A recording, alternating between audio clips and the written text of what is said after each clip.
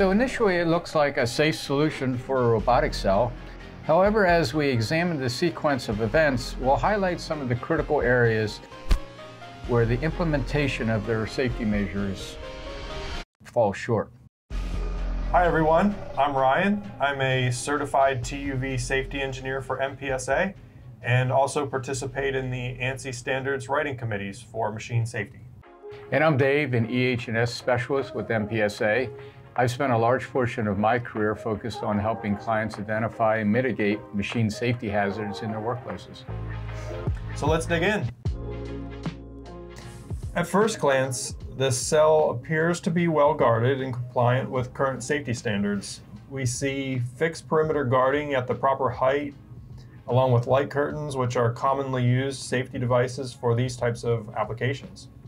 So the video shows a routine machine troubleshooting issue.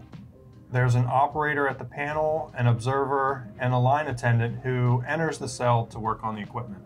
Let me also clarify that this scenario depicts routine intervention during normal machine operations, distinct from service and maintenance tasks. And service and maintenance tasks would require adherence to lockout-tagout procedures for preventing the unexpected startup, or per 29 CFR 1910-147.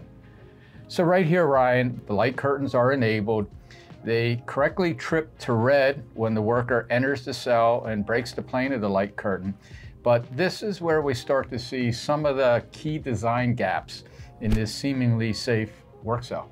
One of the first things that stands out to me is that the machine operator proceeds to reset the light curtain without having a clear view inside the cell. Instead, they use an observer as a lookout who ultimately gets distracted by their phone. Yeah, those few seconds were all it took for the entire safety system to break down, which is more of a common problem than you think. Yeah, this observer shouldn't even be needed with a proper safety system. The worker entering the cell should have exclusive control over the equipment to ensure their safety. Yeah, to address this lack of exclusive control, several solutions should have been implemented. One common approach would be to have used a trap key system where the worker takes a key upon entering, preventing the system from being reset from the outside. Yeah, that could work. Another option might be a double reset system where you're requiring a reset to be initiated from inside the cell by the entrant before an external reset could be performed. We could also consider proximity controls such as pressure-sensitive mats or safety scanners. Those types of devices would detect someone's presence inside the cell. Yeah, and it's also critical to understand that while light curtains are indeed a safety-rated device, their application in this particular scenario has limitations. And the current setup doesn't prevent someone outside of the cell from resetting the light curtain, even if someone is still inside.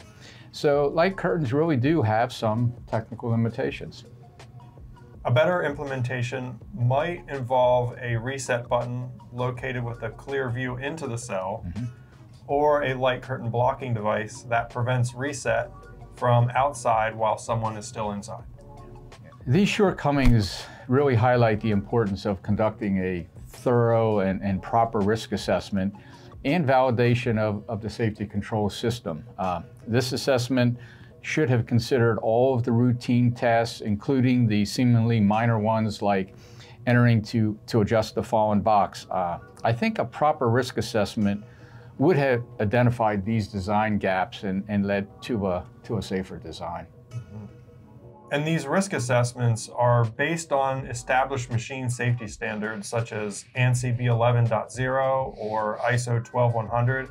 These aren't just random opinions. These standards often specify requirements for elements like visibility during reset procedures. Right, so if you have machinery with safety devices like light curtains and guarding, you must ensure that a comprehensive and validated risk assessment is in place to really guarantee that they are applied correctly for all of the anticipated tasks. I mean, this scenario shows that even with seemingly good components, improper application can lead to significant safety risk.